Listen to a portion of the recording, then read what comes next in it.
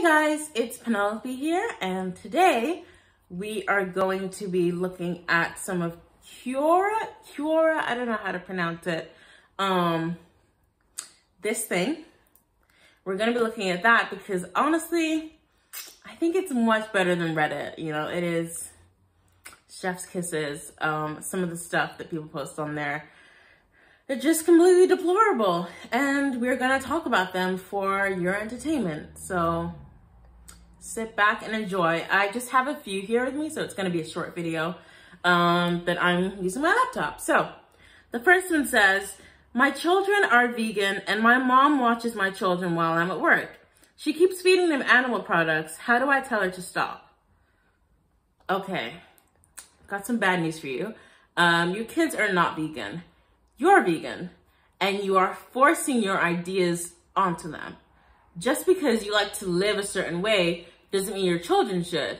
Like, children need nutrients, and they need all those nutrients. Like, have you ever wondered why animals in the animal kingdom don't choose to be vegan or gluten-free or, you know, whatever? It's because they need those nutrients to develop, to grow, to, you know, be healthy enough to do what they need to do.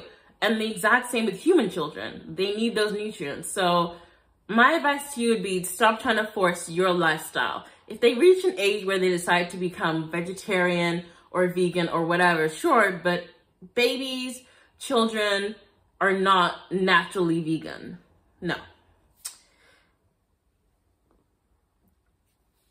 My mother-in-law invites me out places and then makes me pay for everything myself. How can I politely tell her that this isn't okay? Okay, this is really like manipulative behavior. And I would say, because I know a few people like that in real life, basically just cut her out, you know? You don't need to be good. Because also, how rude is that? Like, imagine saying to someone, hey, let's go, like, I'm going to take you out shopping. And then at the end of when they get to the till, they're like, oh, you pay for it. Like, girl, get out. Like, no. Cut that person out of your life. Do you think it is okay to steal a pet if it's being abused? Yes. That is my short answer. It is perfectly okay to steal a pet from someone who is abusing that pet. Next one. How do you feel about people treating their pets like it's their child? Oh boy. I despise this. I really, really, really hate it because it's like, it's not your child. A human child would be your child. People who refer to themselves as mommy or daddy when they have no children and are actually referring to a pet infuriate me. Okay, because you're not its mother. That pet has a mother. You took it away from its mother so that you can live with it in your sort of world where you're this god. So, yeah, I feel like, no, just, I forgot the question, actually. Yeah, I hate it. I hate how people are with their pets. I hate baby talk. I hate treating pets as if they're children. They're not. It's an animal. You're looking after it. And yeah, you can love it and cherish it and cool, but just don't be gross, okay? Don't take it too far. It's not your child, okay? Just don't be gross. What is the next one?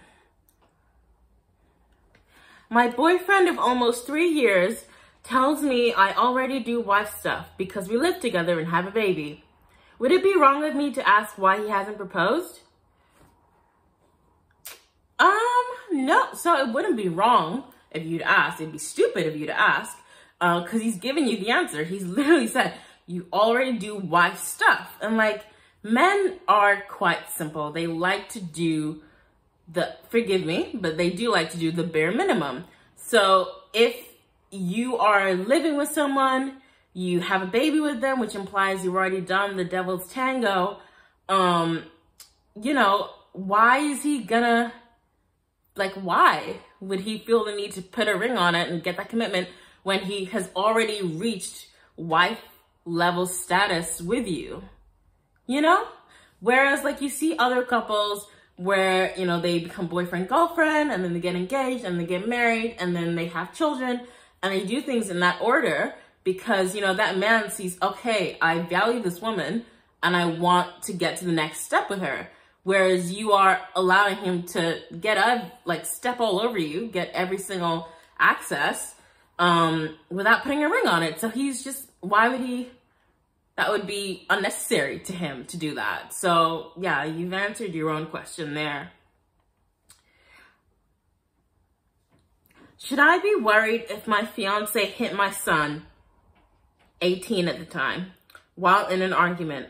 It was pretty severe and consisted of him putting him in a chokehold. It was really traumatic for my children, but he apologized. What should I do? Huge red flag. I'm tired of seeing all these red flags like, oh, if he's a Sagittarius, like, no, this is a red flag. This is a real red flag. So someone who is happy to put hands on your children and is comfortable hitting them, get out.